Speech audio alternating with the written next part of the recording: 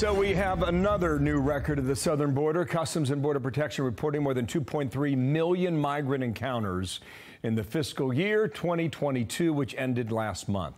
That includes 98 people on the terror watch list. Texas Republican Dan Crenshaw just went to the border to assess the situation at first hand, and he joins us now. Good morning to you. I see no end to this. I've been looking for answers, trying to figure out solutions here, and there's none in sight, is there?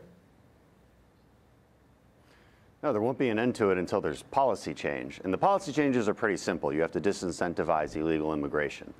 I noticed Biden's press secretary saying yesterday that this isn't really their fault, that they're dealing with an unprecedented crisis. It's a very different kind of immigration crisis than past administrations have dealt with.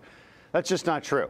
It's just not true at all. The difference is they incentivize it because they make it very clear to anyone who crosses illegally that they'll be given a bus ticket to anywhere they want in the U.S. They'll be given notices to appear, which don't have a lot of legal teeth. And people might appear in court, they might not, and they usually do not. And so obviously there's a huge incentive to get in now while the getting's good. That's the word that has spread. The cartels help spread that word, and they help coach people.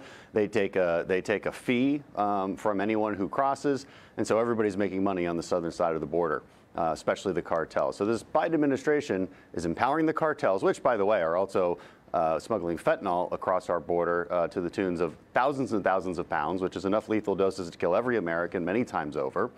And we're not talking about this like it's a violation of our sovereignty or our national security.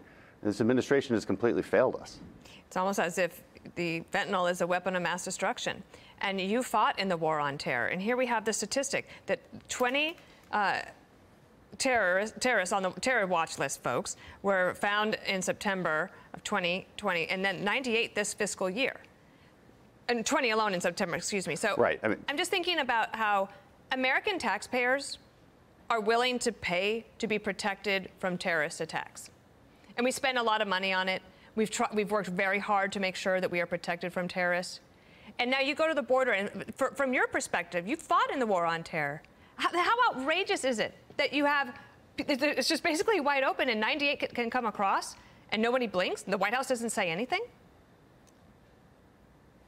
And those are just the ones that we happen to be tracking and we're able to catch. So, it was obvious to a lot of us that before long, the word would get out to terrorists around the world that the easiest way to get inside the United States is through these border crossings. Remember, those are just the ones we caught. There's plenty of others that are getaways. Border Patrol is constantly tied up with groups of hundreds of people that the cartels just push across, and these are people just turning themselves in. They know they'll be let loose into the interior, but there's other people trying to get away. And you have to wonder, if it's so easy to get in and stay in, why are you trying to get away?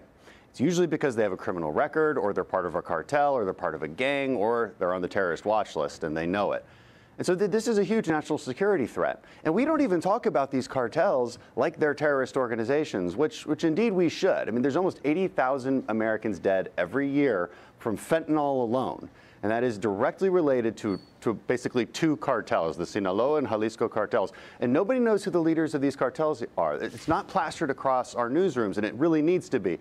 People should know who El Mayo is. People should know who El Mencho is. These are the leaders of these cartels that are murdering Americans, poisoning them, lacing fentanyl with street drugs.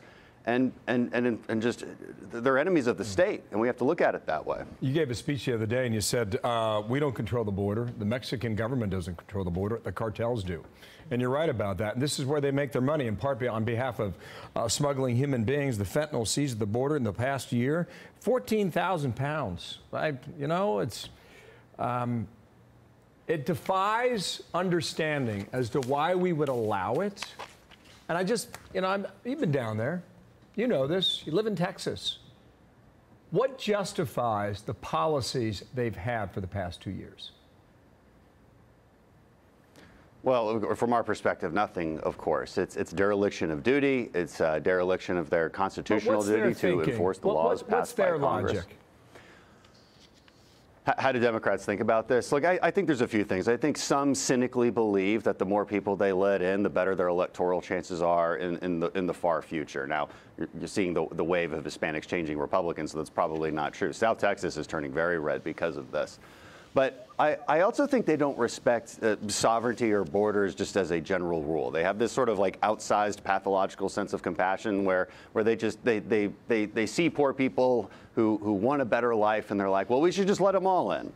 Now, those of us who are more rational say, well, there has to be some sort of line. I mean, where they're supposed to just cut in front of the many, many, many other people who also want a better life in America, but are doing it the right way. That's immoral. That's unethical, and it's an infringement on our sovereignty. We don't even have a border. We don't even have a country if there's no standards or process whatsoever. And so, as usual, Democrats' feelings get in the way of their rational thinking, and that's usually what happens here, and you're seeing it play out right now. All right. Thank you so much, Dan Crenshaw. It's good to see you. Thanks for going down to the border and coming back here to tell us all about it. Thank you, sir. It. I'm Steve Doocy. I'm Brian Kilmeade. And I'm Ainsley Earhart. And click here to subscribe to the Fox News YouTube page to catch our hottest interviews and most compelling analysis.